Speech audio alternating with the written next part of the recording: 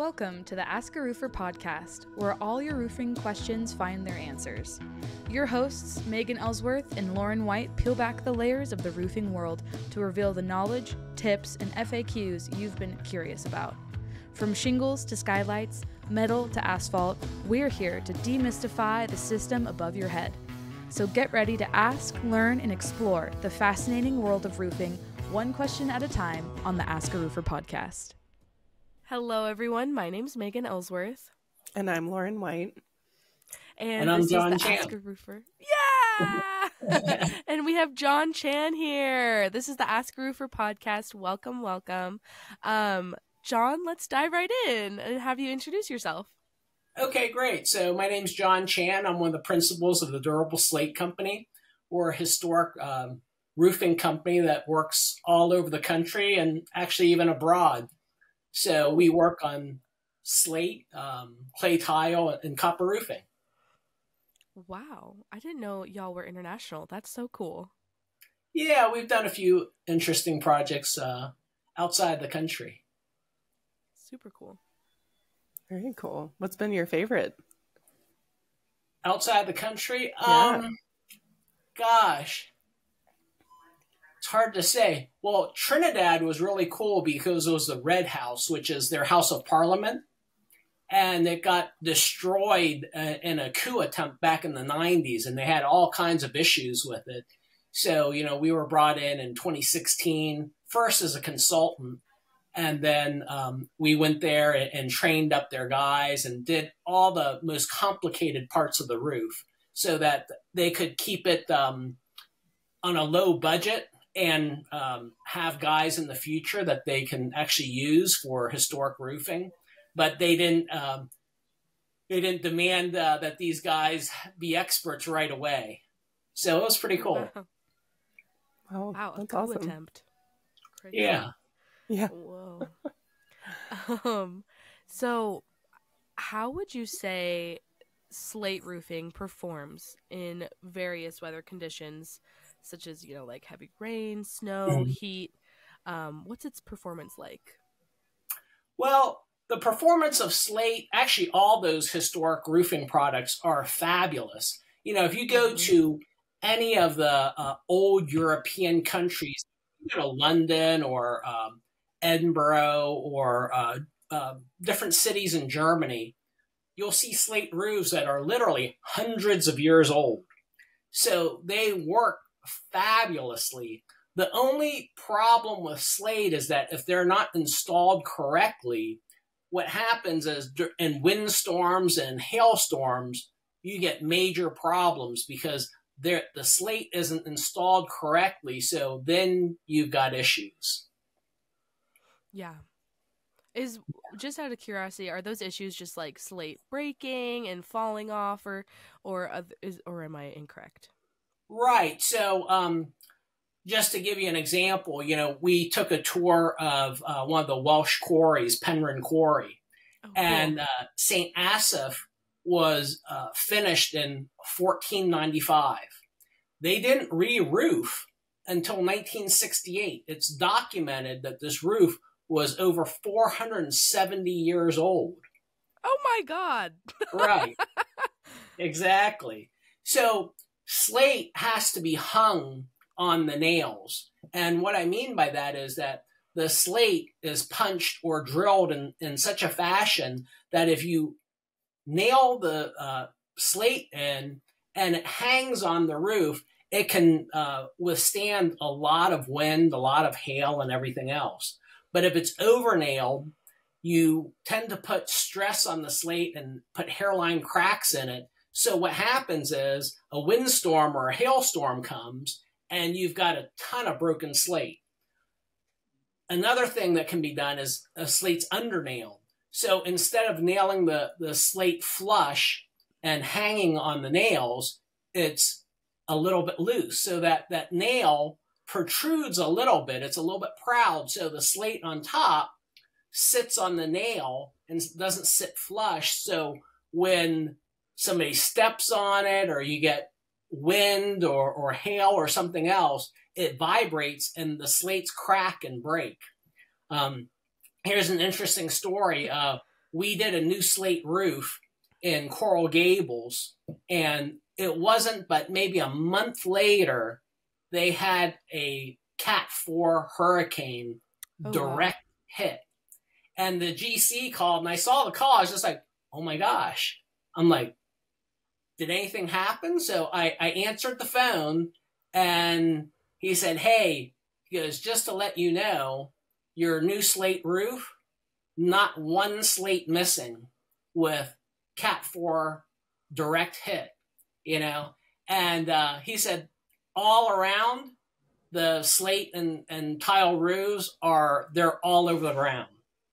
And so that kind of goes to show you a slate roof that's installed correctly lasts, like I said, it can be for hundreds of years. You go in Edinburgh, like I said, a lot of those roofs, they're well over 100 years old, couple 200 years old.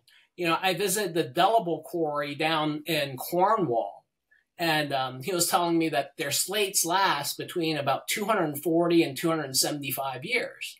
And I said, that's pretty exact. He goes, well, yeah, because a lot of these buildings are hundreds of years old. So at that point, we know how old these buildings are. He said, this building right here is 250 years old.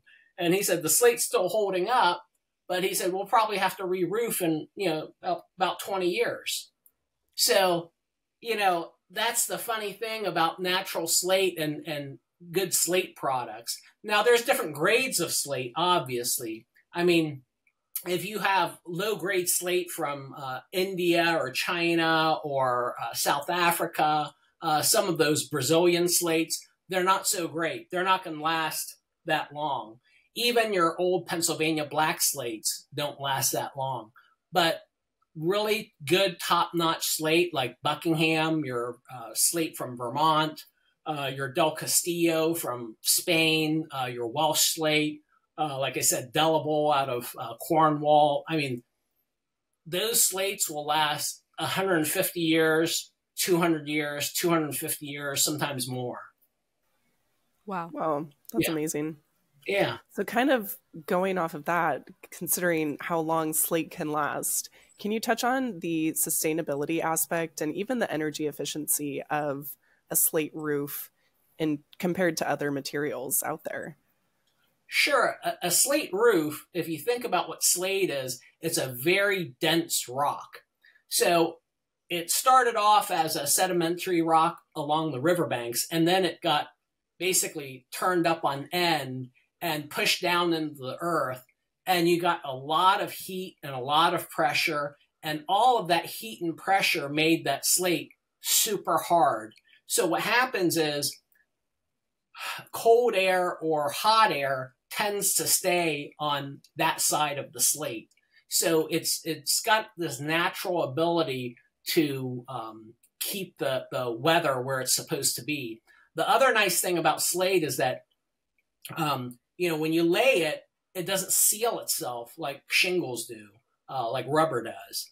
So it's got a natural ventilation, and it can breathe.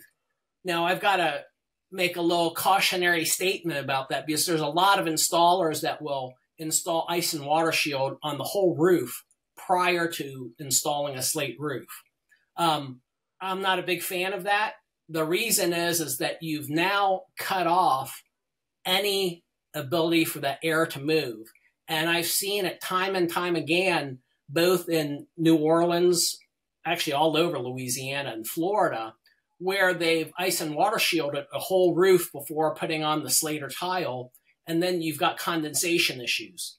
They've finished their attics. They crank the AC because it's 95 degrees out with 100 degrees or 100% humidity, and they've cranked the AC down to 67 degrees, and all of a sudden they've got leaks. And I remember looking at this roof in New Orleans, and she was telling me about her leak, and I said, that's not a leak, that's condensation. And she said, why do you say that?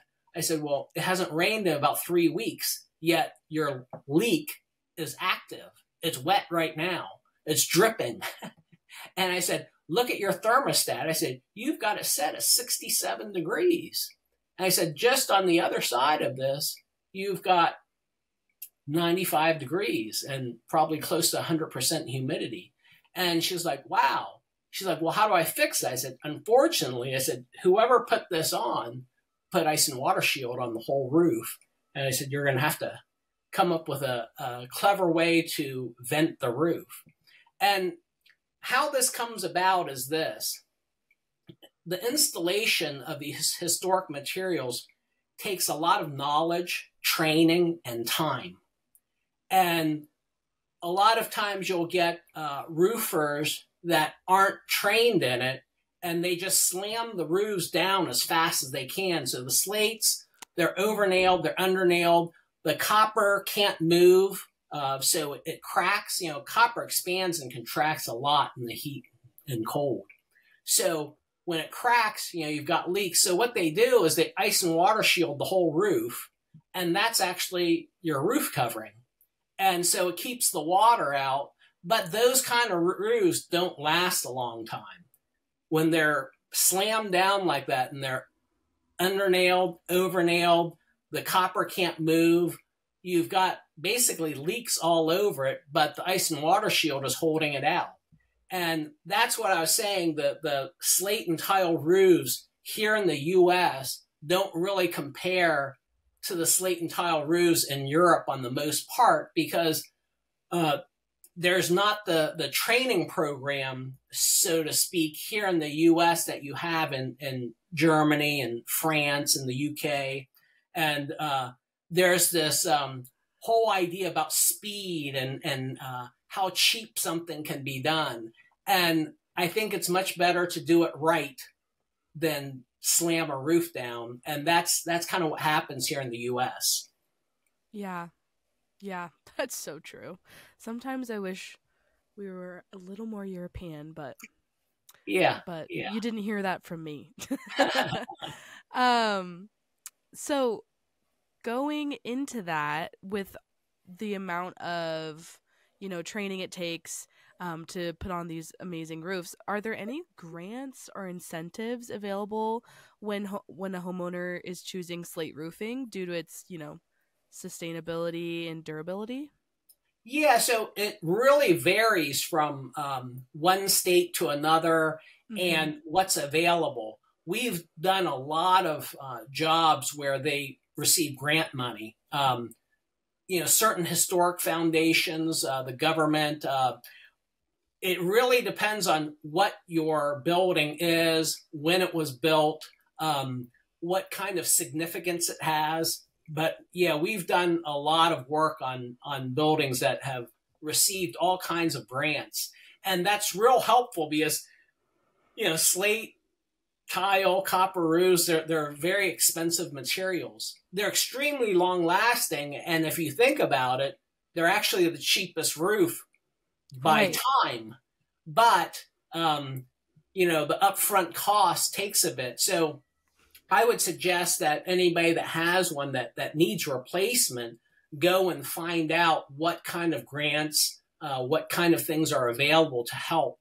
But oftentimes these roofs are repairable, because if you think back to a lot of these very old time roofs, they were installed by people who came over here from Germany or France or UK or wherever. And many of them were installed correctly. So they're very repairable. And that's what I was saying, like, the St.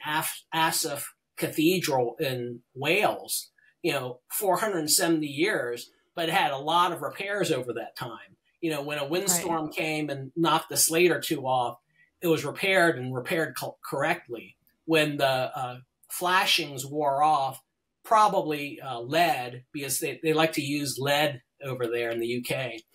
When the lead flashings wore out, they tore out the slate around it, replaced the lead flashings, and put the slate back in. So that's usually a lot less expensive than going with a new roof. And you can, repair a lot of these roofs. I mean, we've repaired roofs that are pre-revolutionary, and they're still holding up. Oh, yeah. Yeah, in the DC area, we've done it in Charleston, we've done it in New Orleans.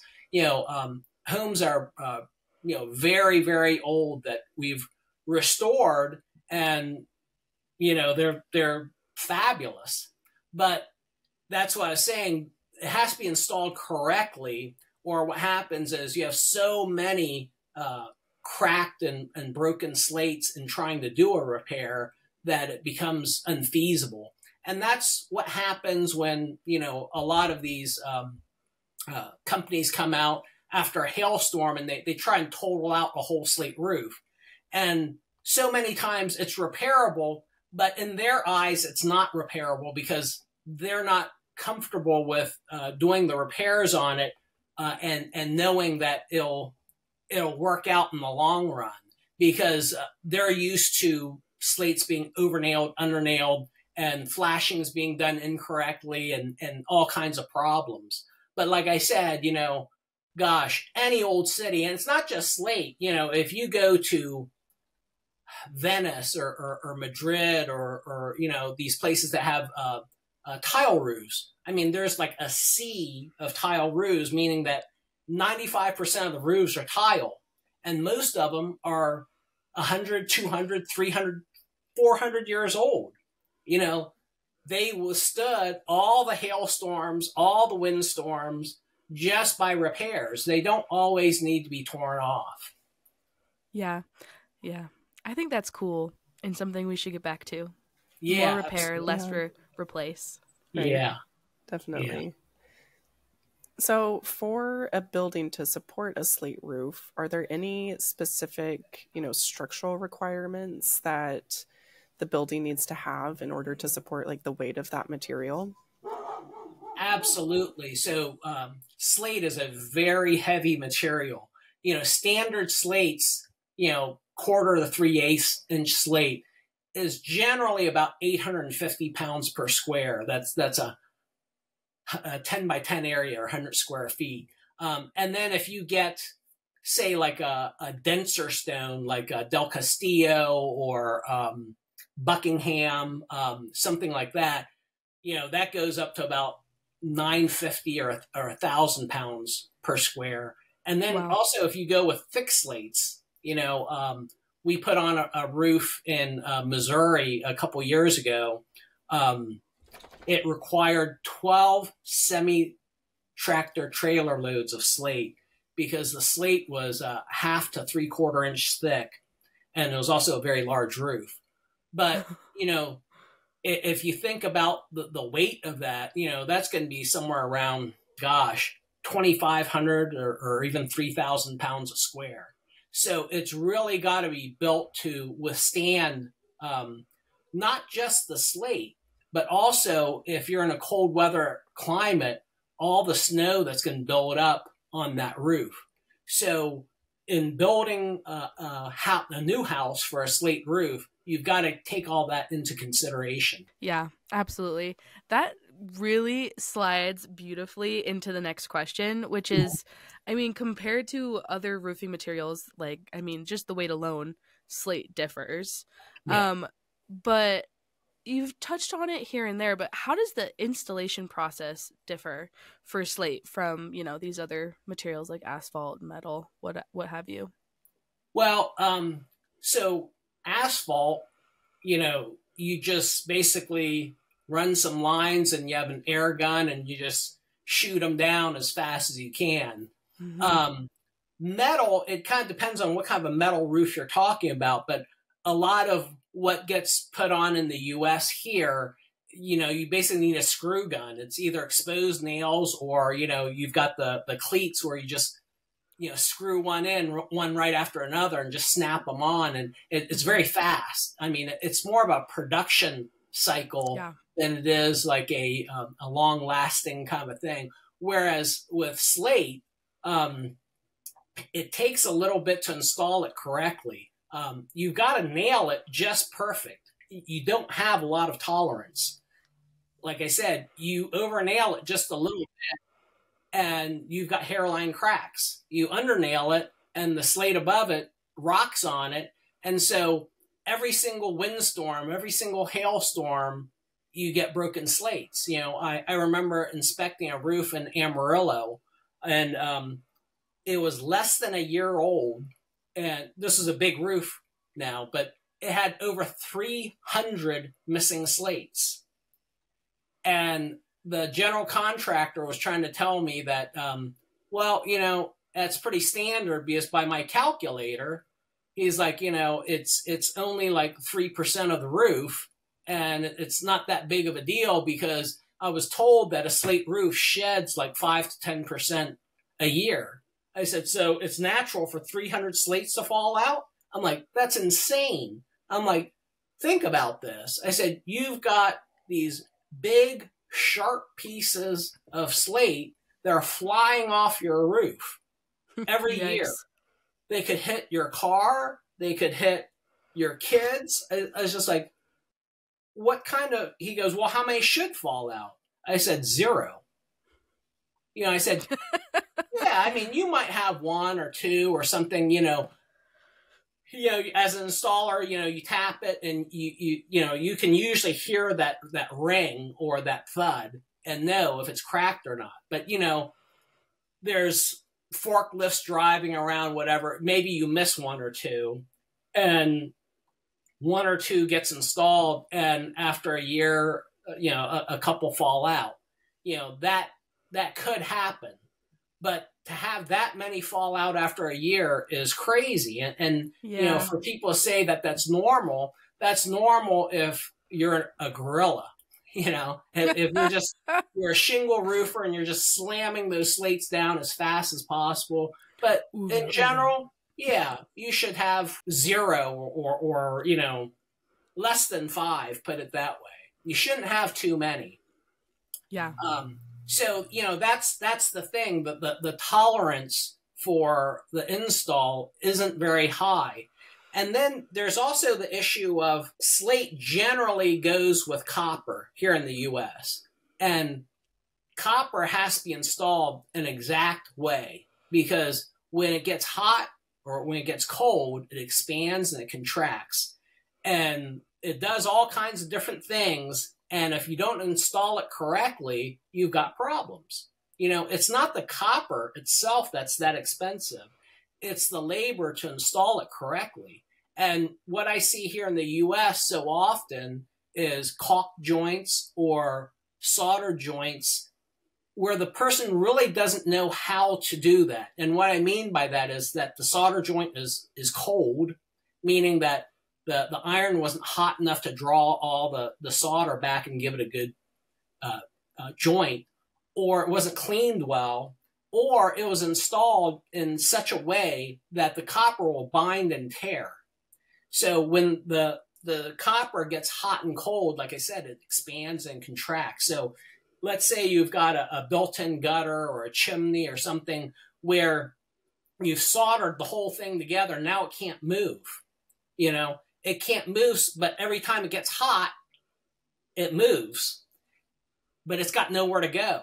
So what happens is the solder joints break, or the copper itself will tear. I have actually seen where the copper itself tears because it was soldered so well, it's actually stronger than the copper.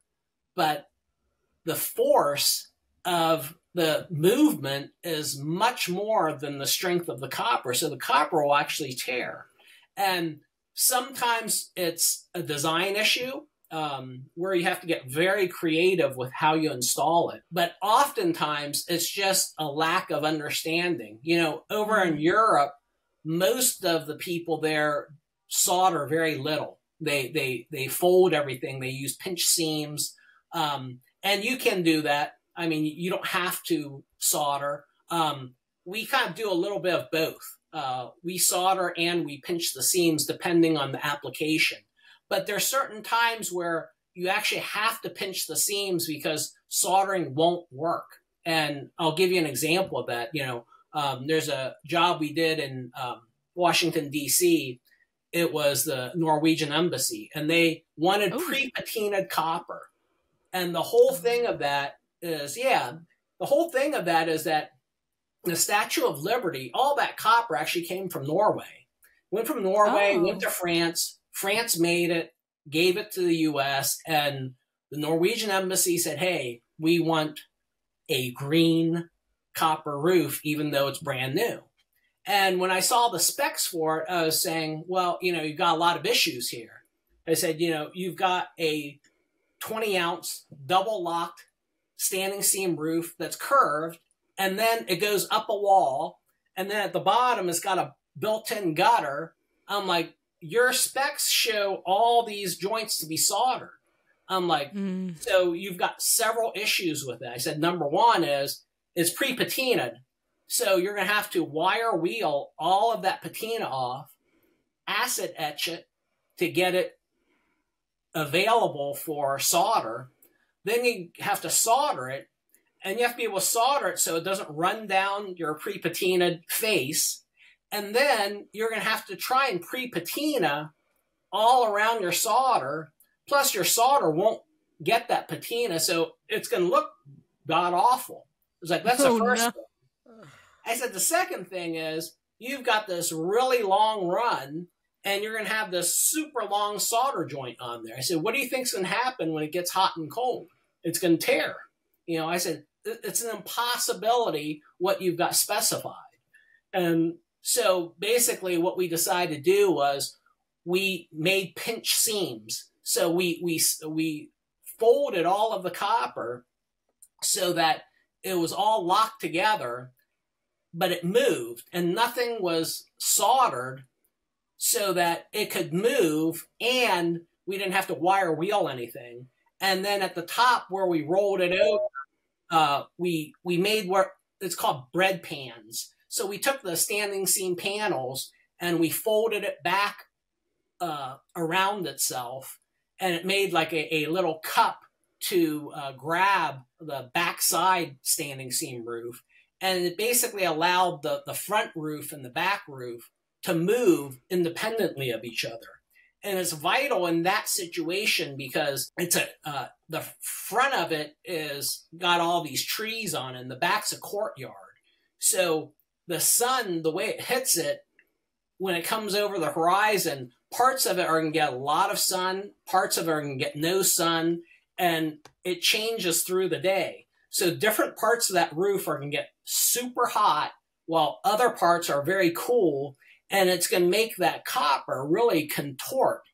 And those solder joints just won't work in that instance. So there's situations like that where you actually have to use pinch seams or it just won't work. And then there's certain times where you have to use a combination. We did a project also in Washington, D.C., in Georgetown. Actually, the rumor is that's actually where L'Enfant and Washington drew up the plans on how to design the city. So, whoa. Yeah. So it's a very old building, and, it's a restaurant now. And so before, having a big copper roof that was low pitched, there weren't any problems. But now, because it's a restaurant, it's got all these vents, it's got these big HVAC units, and it's got all these fixed points. And so all those fixed points can't move. So we had to basically make soldered seams around those fixed points. And then we used standing seam panels with pinch seams to allow everything to float. And then in the big pan, because it was almost maybe less than 1/12 pitch, it was pretty flat. We soldered that, but we locked it onto the standing seam so everything floats and moves. And, you look at a project like that, and it's like, I understand why they keep having to re-roof it again and again and again and again, because they're thinking, well, we're going to put a copper roof on there, should last 100 years, but it only lasts 5. Because all the solder joints keep breaking, and they go up there and then they caulk it and they put tar on it, and every time it gets hot and cold, that tar and caulk cracks because it moves again. And so they have to reseal it, and they're scratching their heads like, what's going on? Well, there's an instance where you need to solder everything where you're going to have the ice and snow buildup. And then you're going to need to lock everything to it so that it can move without binding and tearing. So I hope that answers the question. Maybe I went a little too far. No, you went in depth. Yeah, no, that was great. Yeah. And I know we've touched on this a little bit already, but can you tell us a little bit more about the different types or grades of slate and maybe how a homeowner should choose, how do they choose the best option for their home and where they live? Sure, absolutely. So there's different gradation systems depending on the country. Here in the U.S., we have S1, S2, and S3. S1 is the highest grade, meaning that it's going to last over 75 years. S2 is a gradation that says it's going to start to deteriorate between 40 and 75 years. And S3 means it won't last 40 years. So obviously you don't want anything that's an S3 grade slate. S2 slates are they have been somewhat common in the old days. All of your Pennsylvania blacks were, or I shouldn't say all of them, but the most predominant Pennsylvania slate, Pennsylvania bed blacks, were an S2 slate. And you would generally start to see it flake up around 40 to 50 years. But the interesting thing with that is that Pennsylvania slate, if you repair it and maintain it well, a lot of those roofs will last 100 years. Sometimes a little more, sometimes a little less, unfortunately. But around that mark, S1 slates, it just means that it's over 75 years. So sometimes you'll have slates that are okay that are S1. But you'll have very good slates that are S1. Like, so here in the U.S., most of our slate today comes from the Vermont, New York area. Vermont greens, Vermont blacks, reds, etc. And most of those slates will last over 150 years if they're maintained properly. And that's the thing. They've got to be installed properly and maintained properly. Yeah. And then you'll have, like I said, your Buckingham or your Grayson slate that's quarried in Virginia that we don't actually know how long it'll last. I mean, the oldest Buckinghams still ring true like a brand new slate. Originally, way back in its old ownership, Buckingham had a guarantee that said it'll last for as long as the building stands. And I truly believe that. I truly believe that Buckingham would last hundreds and hundreds of years. I think that it's got the hardness of like a Welsh slate or something like that, So you've got your S1s, S2s, S3s. The main thing here that you've got to be careful of is your low-grade imports. Most of your slates that you get from Asia, Africa, and Brazil aren't the greatest quality of slate for one reason or other. It's not that all the slates are bad, but a lot of what you'll get from those countries here in the U.S. is not very good. Spain, which is the largest producer of slate, is kind of like a mix. There's some really, really great slate from Spain, and there's some slates that are good, and then there's some slates that aren't so good.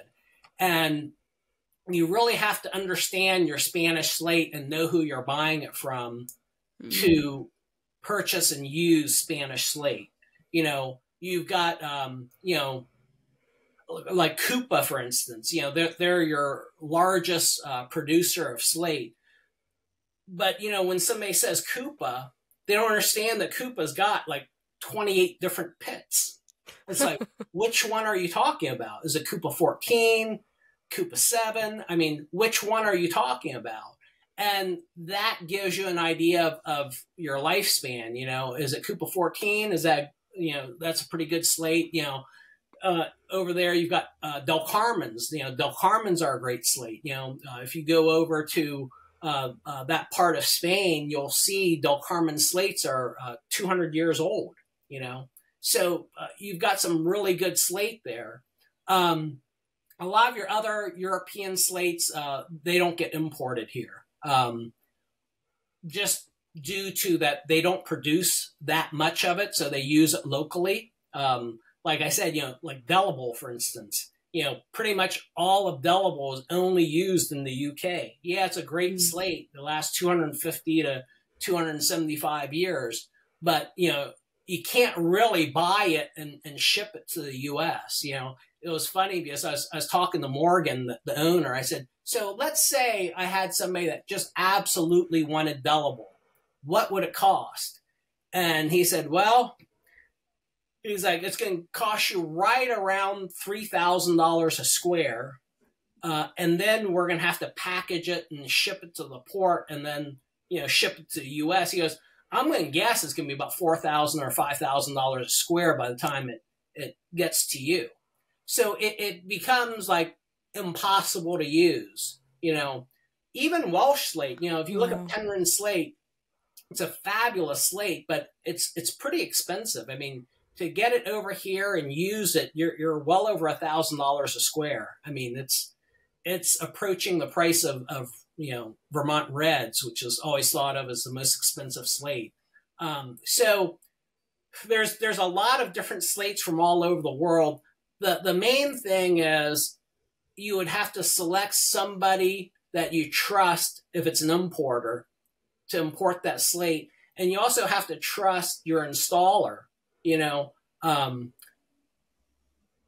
I've seen where switcheroos have been done and the installer thought he was installing a certain product and he wasn't. And ideally, your installer knows what he's installing, I forgot about another really good slate. It's from Canada. It's called North Country Black. We just used it in Texas and Austin at the Capitol Visitor Center, and it's a fabulous slate. Yeah. So that lasts, its Nest One slate lasts well over 100 years. So there's a lot of good slate, but you've got to pick the right slate for your house. And the biggest thing is the installer. Are they going to install it without over nailing and under nailing? Are they going to install it with the correct flashings? Are they going to install the flashings so that they move? And that's really what's key. So the longevity, you've got these S1, S2, S3s, but in the real world, it doesn't mean a lot, unfortunately. Right. Well, you're just sliding into all the rest of our questions so well. You're guiding the conversation. So you touched on maintenance and how important it is to, not eventually needing to replace your slate roof.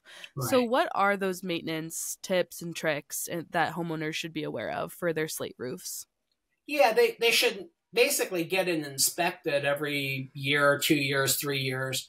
And if there's any broken or missing slates, same on a clay tile roof, make sure that they get replaced.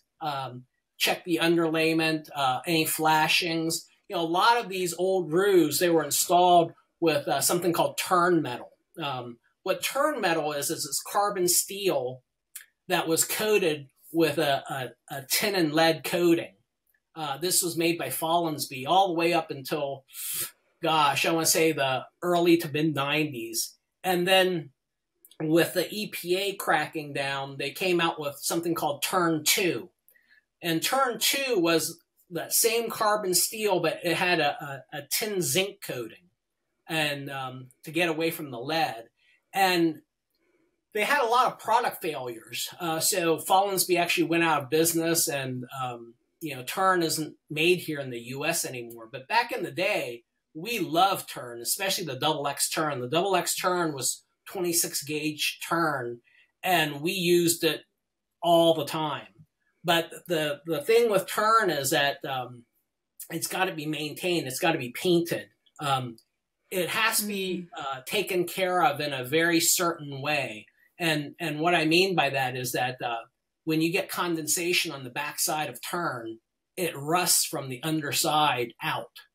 So that was another thing where when people put ice and water shield underneath turn flashings or turn box gutters or something like that, the turn metal roof would just rust out in sometimes a year or two, where it should last, 80 to 100 years if maintained correctly. But yeah, what you've got to do with those old turn roofs and flashings and everything is you've got to find any rust there is and use a rust neutralizer or a rust converter to stop the rust. And then you've got to paint it with a really good paint. Unfortunately, they got rid of all the really, really heavy duty paints that we used to use like 20 years ago. But if you keep them painted and stop any of the rust, that goes a long ways. Keeping your gutters clean, making sure that birds aren't building nests where they shouldn't, or raccoons and squirrels aren't chewing up your lead pipe flashings or tearing up your chimney covers or anything like that. So maintenance wise, it's good just to have it inspected and make sure all those little things are taken care of, because they can lead to a lot of damage if they go and just keep on going. Yeah, I bet. Yeah, no kidding. And so, in addition, you mentioned that hiring the right installer is really key for preserving this investment, your slate roof. So how can property owners ensure that they're hiring, a qualified professional to install this material on their roof? Well, any really good installer is going to follow the National Slate Association Standards and Installation Guide. And your real slaters will actually be probably members of the Slate Roofing Contractors Association as a slate contractor. They have different categories of membership. You can be, I think, a consultant, various different things, and you can be a contractor. But to actually do a lot of slate, you have to be, or you would then be a slate contractor, a slate roofing contractor. So there's a category called contractor, and there's a category called slate roofing contractor. So there's a little bit of it. And then also you want a company that's very, very well versed in that type of roofing or that type of slate. So have they worked on that type of slate a lot? I remember somebody asked me once, they're like, well, where did you get all this from? I've probably been on like 1,000 roofs and I've never heard of that. He's like, how many roofs have you been on? And this was many years ago. I said, I don't know, probably 10,000. And he looked at me in total disbelief. He said, 10,000? I said, oh yeah. I'm like, a durable estimator goes out and looks at, 6 to 8 roofs a day. And I said, so in a week, you're looking at 30 or 40 roofs. In a year, you're looking at, 1,500 to 2,000 roofs. I said, in 5-6 years, if you're an estimator, you've been on 10,000 roofs. And I said, that's, pretty standard. And he was just like, wow. And I said, a lot of the difference is that we work all over the country. So we've seen ice dams where, I remember I saw this roof in Massachusetts.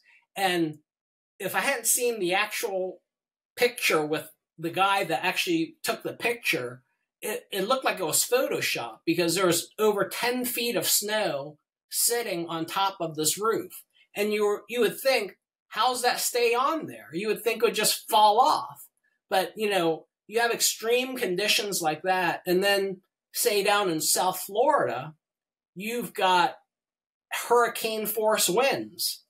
And, depending on where you're at, you've got all kinds of different environmental aspects. Down in New Orleans, you've got flying termites. If you've got uncovered wood, if you don't use drip edge, well, the termites are going to swarm, and they're just going to eat your wood right out from underneath your slate, and your slate will just fall off the roof. Oh my God. Yeah. That's horrifying. Yeah. We're getting ready to do this roof in Beverly Hills. They've got earthquakes, and if you don't, make sure that this is a clay tile roof. If that you don't make sure that your clay tile and your copper can handle a little jiggle, well, it's all going to break, So you've got to be able to understand what's happening in that location. What are the extremes? Are you going to get 150 mile an hour winds? There's certain roofs in Florida where we used foam installation because, you're going to have 150 mile an hour winds. So there's certain things that you want to do depending on what you're running into. And each location, you just have to make sure that you follow along with what's the most extreme thing that's going to happen here. Yeah. Yeah. Kind of going off of that too, how, like in the insurance world, extreme weather makes me think of insurance. How does slate roofing impact a building's insurance premium and maybe its resale value too? Well, as far as insurance premiums, there's such a wide range in that depending on location and company. So there's everything in the middle. But as far as like resale value, it's huge because, people want that old historic look. And they fall in love with that history of it. So when you tear off a slate roof and put shingles on or put, standing seam metal that, isn't historic, it throws everything off, and that resale value, it's going to go down the tubes.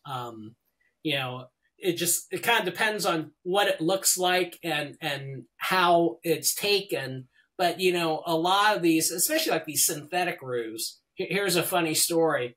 A few years ago, in our home office, literally like a mile from our shop, there was a hailstorm, and there was these two old Victorians, and one of them, we tore the roof off. They were both Pennsylvania black slates. One of them, we tore the slate roof off, installed a new North Country black, all copper flashings, looked beautiful. And across the street, they put a synthetic on. It was a synthetic roof that was black. They used copper flashings. And, one of our guys said, "Oh my gosh, this is crazy. They look identical because the North Country black lays so flat, it looks like a synthetic." And he's just like, "Wow." And I was like, "Really?" And this is the funny thing. So a year later, our roof looks the same. That roof is all curled up.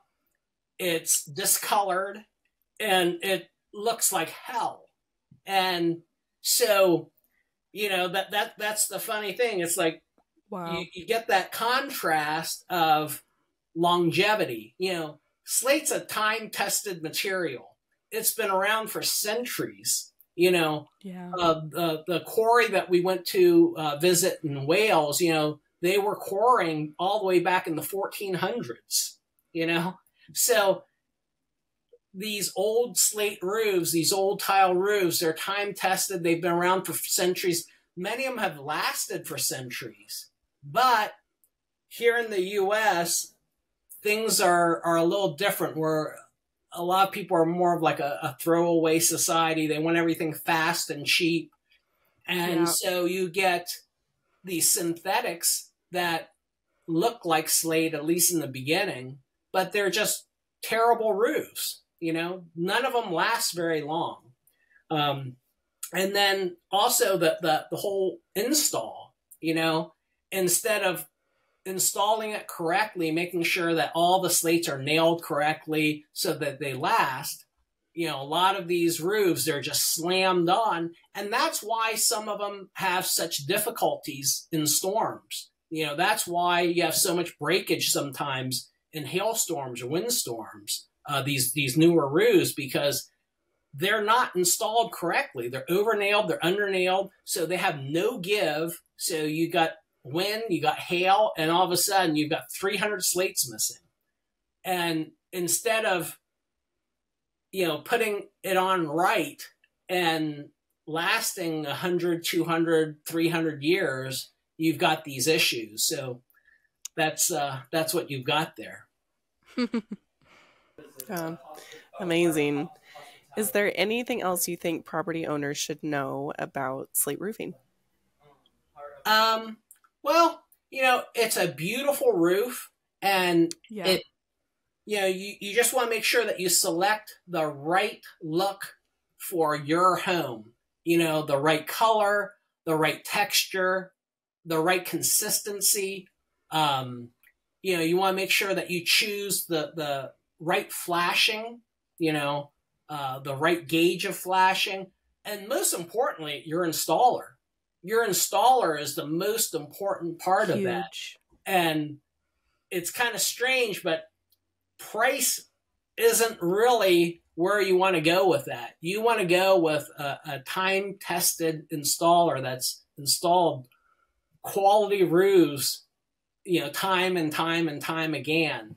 And the nailing and the flashings are vital to a perfect slate roof. That is such great advice and so true.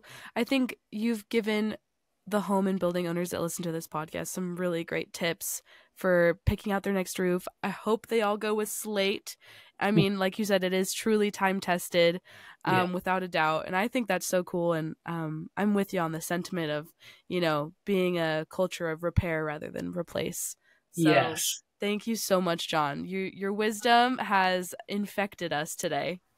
Well, thanks for having me. It's been great. Thank you so much. Awesome. Yeah. Yes. Thank you. And to everyone out there listening, you can learn more about the Durable Slate Company on their directory on rooferscoffeeshop.com and AskARoofer.com. You can also follow them on Instagram and Facebook and all of the places. Make sure you stay up to date with all of the Ask a Roofer podcasts. So click the little bell button and get notifications every time we post a new episode. Lauren, this has been a great episode. I know. I learned so much about slate that I had no idea about. Yay! Thank you, John. I know. Same. You're welcome. Thank you all so much, and we'll be seeing you next time on the Ask a Roofer podcast. Great job, Yay, John. that was awesome. See how passionate he is about it. He truly loves what he's doing. And I mean, all the projects that they've worked on, in DC and in the US and even abroad, some of those, amazing stories that he had about slate roofs that are lasting hundreds and hundreds of years is truly amazing. Yeah. And how they can be accurate with how long they'll last, because they're like, oh yeah, Joe Schmo's house down the road was built in 1492 and it still has the same roof on. That's crazy. I know. Yeah, really wild. And just hearing him talk about the different quarries and all the different, grades and styles of slate roofing that are available to people is pretty, I thought it was interesting. Yeah, I thought it was really interesting too. It made me think, I think a few years ago, Tim and Heidi went to the Slate Association's annual meetings and got to see a slate quarry up in Vermont. And I remember them both just kind of cool. being blown away by how cool it was, and getting to see the slate made right there, or chipped and shaped right there in person was really cool. Yeah, that's awesome. Yeah. I think that we should definitely have an episode with him again on clay tile roofs. And copper, because apparently slate and copper go hand in hand, which I didn't realize. Yes, I didn't either. And that building he was talking about for the Norway embassy, that it was interesting. It was funny that they wanted the copper patinaed already, so like green rather than, you know, copper. Right. That's fun. I know. And just slate is such a sustainable material because it can last up to, 200 plus years, which is pretty incredible, especially because the trend now with home and building owners is we're all about sustainability, which is great. So slate's where it's at too. Yeah, slate really is where it's at, because also, like we mentioned quite a few times in the podcast, like leaning into the repair versus replace mentality. And I think that's something, like our country kind of isn't all about and we could be more about. So, and not just our country, a lot of places in the world and just the world in general, we're kind of a what's next society, rather than, I'll just keep what I have and make sure it's nice. Definitely. Yeah. But yeah, I mean, lots of fun facts and interesting historical info about slate roofing, and looking forward to having John on the podcast again. Me too. And hopefully one day I have a slate roof. I know, definitely. All right, well, I'll see you on the next one, Lauren. Yeah, I can't wait. See you then. If your roof needs answers, subscribe now to the AskARoofer podcast. We've got your questions covered, one episode at a time. Go to AskARoofer.com to submit your questions and learn more. Stay tuned and keep those questions coming.